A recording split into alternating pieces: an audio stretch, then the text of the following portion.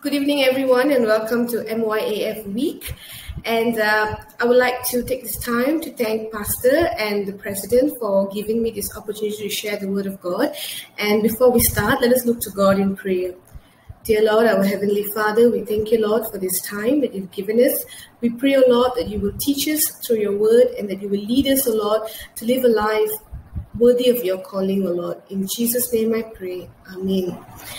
Today, the title of my sermon is based on this phrase, raise the hallelujah. I chose this phrase because I realized how important it is for us to praise God at all times, not only when times are good, but also when times are not good. But that is the challenge for each one of us, isn't it? That when times are not good, it's not very easy to praise God. But today, I would like to challenge each one of us to try and lead a life that praises God, not only during the good times, but also the bad times. So before I start, I would like to highlight some of the challenges many young adults face. We may face challenges in the sense of finances, health, family, stress, and career. But I would like to encourage each one of you that through all this, God will see us through because He's able. The scripture portion for today is from Psalm 42, verses 11. Why, my soul, are you downcast? Why so disturbed within me? Put your hope in God, for I will yet praise Him, my Savior and my God. So I would like to simplify my sermon today using the acronyms from the word praise. So let's start with the word pray. I would like to elaborate on these acronyms using the life and the teaching of one very prominent young adult in the Bible, and also possibly the most prominent that has ever walked the face of the earth, Jesus Christ. As we read in the Bible, Jesus' ministry took a flight between the age of 30 to 33, and thus I feel that it's very apt to use that and his teachings in my sermon today. The first thing that we need to do to lead a life that brings praise to God is to pray. In the Gospels, we see Jesus talking a lot about prayer. He taught the disciples how to pray, and that is the Lord's Prayer. And even in some portions of the scripture, he tells the disciples to watch and pray so that they will not fall into temptation.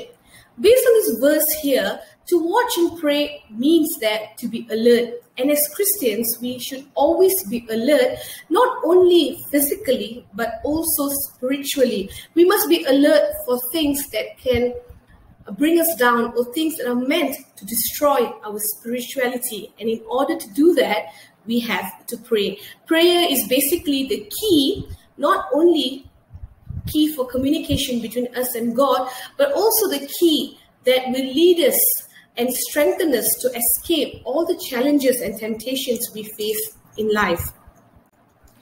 The next letter is R. As a Christian, this word is not new to us. Every year during Easter and Good Friday, we learn about the value of repentance, and we learn about how Jesus died for our sins. Thus, it's very important for each one of us to repent of our sins. And when Jesus taught the disciples the Lord's Prayer, he also taught them to seek for forgiveness and to forgive others. And that shows how important repentance and forgiveness is as a Christian. Today, I would like to encourage you, if you think that there is a sin in your life that you're unable to escape from, bring it to God and repent. When Jesus preached in Matthew 4, verses 12 to 17, this is where Jesus began to preach. He said, repent, for the kingdom of heaven has come near. So if we want to go to heaven, we have to repent of our sins. Next, as a Christian, it's very important to act in faith. But I can tell you that this is not easy.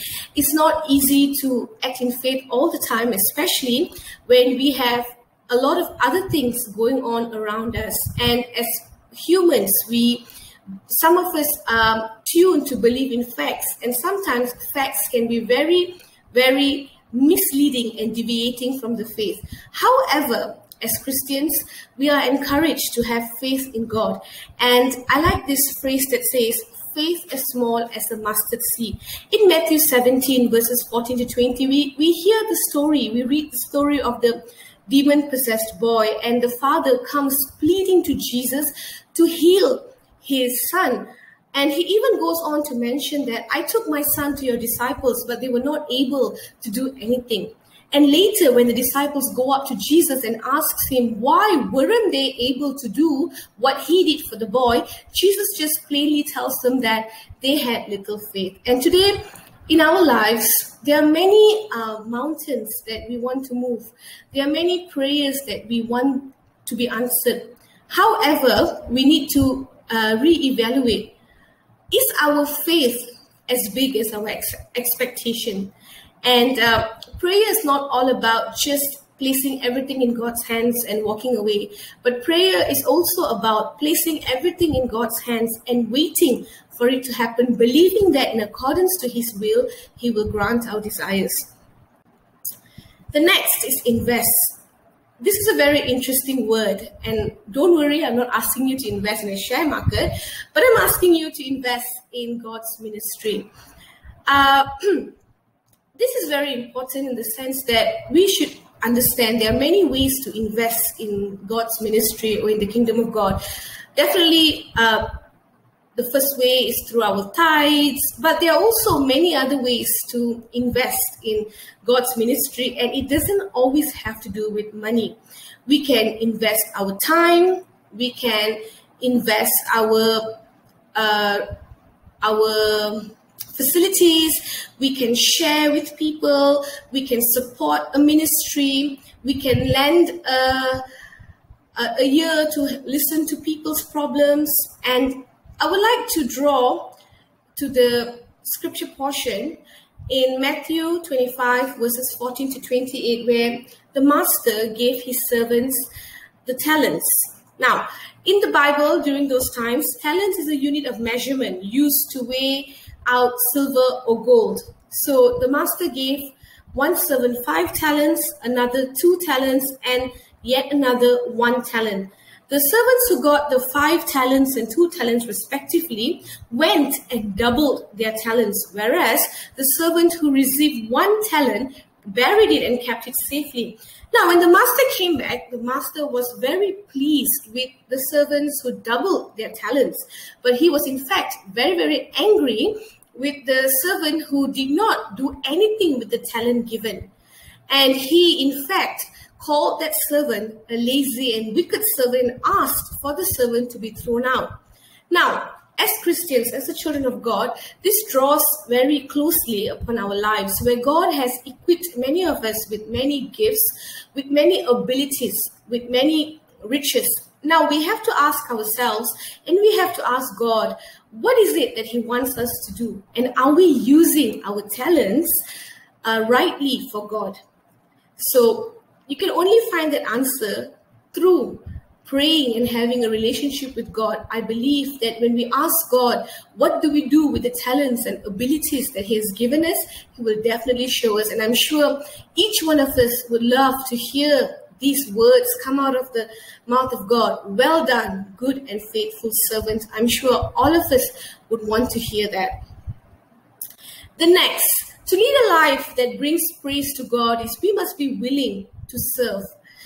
We read in John chapter 13, verses 14 to 15, now that I, your Lord and teacher, have washed your feet, you also should wash one another's feet. I have set you an example that you should do as I have done for you. This event of Jesus washing the disciples' feet shows us the act of humility. Jesus was God. He was the Son of God. He was Son of the Most High God. But yet, He came down to earth and led a life of humility. Jesus, through His miracles, shows us that He spent His time with people who went unnoticed. He healed the lame. He fed the thousands. He healed the blind.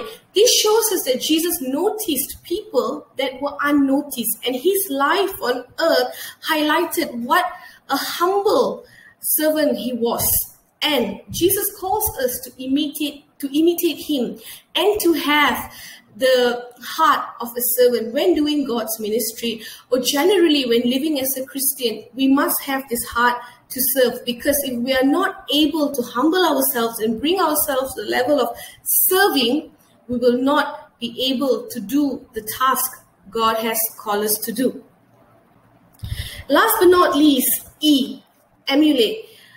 The Bible calls us to be imitators of Christ. And how do we become imitators of Christ? Is by keeping his commands. And if we do everything mentioned here so far, if we pray daily at all times, as the Bible calls us to, if we repent of our sins and draw close to God, if we have a faith as small as a mustard seed, and if we invest our lives, our times, our talent in God's ministry, and if we make sure that we have humility to serve, and if we are prepared to emulate and become an imitator of Christ, our lives will be a life worthy of praise to God. And I would like to end by encouraging each one of you, including myself, let us all aspire to live a life that brings praise to God. Definitely, it's not easy, but God will lead us through. Thank you all for listening. Let us look to God in prayer. Dear Lord, our Heavenly Father, we thank you, Lord, for your word. We thank you, Lord, for the challenge, the invitation that you give us to become imitators of Christ. Lord, we pray that you will help us and you will lead us, O Lord. In Jesus' name I pray. Amen.